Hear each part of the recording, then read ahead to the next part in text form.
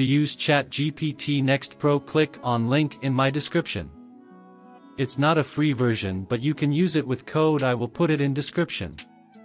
After Chatgpt Next load, click on setting icon. In setting icon, scroll down, you will see code option. You can either use code, which I got in description, to use it for free, or make account of API and use its token to use it.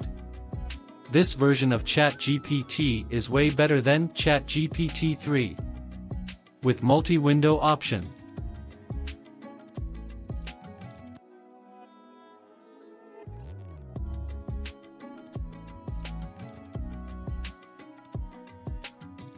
I hope you like this information. If you got any question, comment. Don't forget to subscribe to my YouTube channel. Take care.